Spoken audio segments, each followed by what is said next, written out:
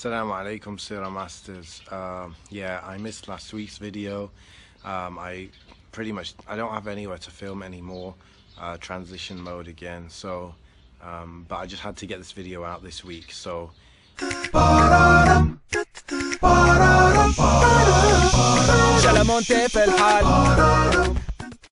Ameen with Seera Masters, helping you develop the Muslim mindset for success.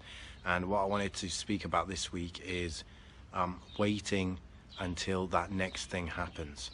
You know, a lot of us, we think, okay, when I finish my studies, I'll do this.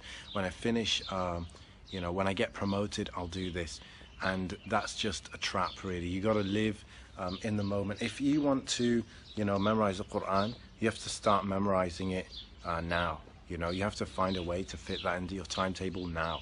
If you want to become, you know, really fit and healthy, start eating well, start exercising regularly, you have to find a way to do that now. Because whenever that next step that you're waiting for comes, again, it's going to be an equal struggle to do it. And yeah, about, you know, 15% of the time that next step makes it easy. But if you can't do it now, you won't be able to do it. You'll struggle to do it, and then after that next step comes. So, you know, a lot of people, you know, this is the kind of the industrial revolution kind of style of thinking, is that when I'll work my, you know, butt off until I'm, you know, 60, I'll retire, then I'll live life. And so you just wasted 60 years, you know, like, what was the point? You use 60 years in order to, you know, to enjoy 20 years? It doesn't make sense. As for us Muslims, you know, we work in this life and then the next life is much more than whatever we're going to live here. 70 years. So 70 years of work for unlimited time of pleasure in Jannah, inshallah. So, you know, don't be surprised if you're not chilling someday on earth. You know, that's just how life is. And those that have, you know, some people, they work very intensely on a company, they build their own company, they work 80 hours, 100 hours a week. And after 5 years, you know, they sell it and they get a lot of money out of it, and they think, this is it, you know, this is what I've been waiting for, this is what I've been working for so intensely. And they harm their health and everything doing it, only to find that when they sell that company, they got loads of money in their bank account, they go to the beach island to just chill and do what this is what they were working for, basically. This is what they compromised on so many things for, so they could live this life on the beach. After a week of being on the beach, I realized this sucks, you know, because humans, you know, we need to do rewarding work. We need to work, okay? And you know, like Allah says in the Quran, وَمَا لِلْإِنسَانِ إِلَّا مَا سَعَى. You know, a human will not get as much unless they work for it. What they'll get, only what they work for. So if you want Jannah, you work for it. If you want something in the dunya, if you want that freedom of time, or you want better health, you gotta work for it today.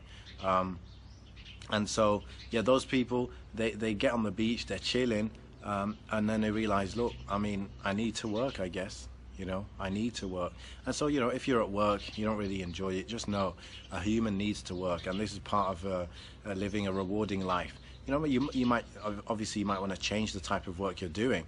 You can work towards that from today, whether that's by getting the skills, or, you know, planning a venture or something like that. But don't just wait until then that comes, life will be good.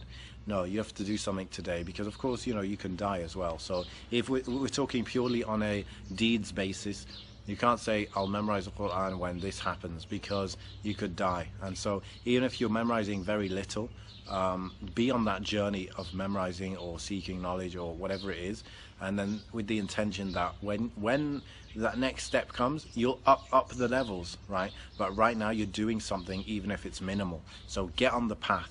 Okay, get on the path of the pious people. You know, you know, you can't pray 1 hour every night, Qiyam al-Layl. We'll try just 2 rak'ahs, 2 rak'ahs before Fajr, you know, whatever, or after Isha, whatever you can do now. It's always about the now. Don't delay until afterwards. This is my message for this week. Humans have to work, so find rewarding work that will better the world and better your akhirah. And You know, don't think when that comes I'll do it. No, start doing it, even if a little bit, right now. Assalamu alaikum wa rahmatullah, and hopefully soon I'll be back on those regular videos where I'll have somewhere to film and stuff like that. So assalamu alaikum. Thanks for watching that video. Hope you enjoyed it. If you're interested in how to design your mindset and design your lifestyle as a Muslim so you can get everything you want done, then make sure you subscribe to this channel for at least weekly videos, and check out the website right there where you can download free mindset resources and look at our blog with all the articles and stuff there. Check it out, and see you.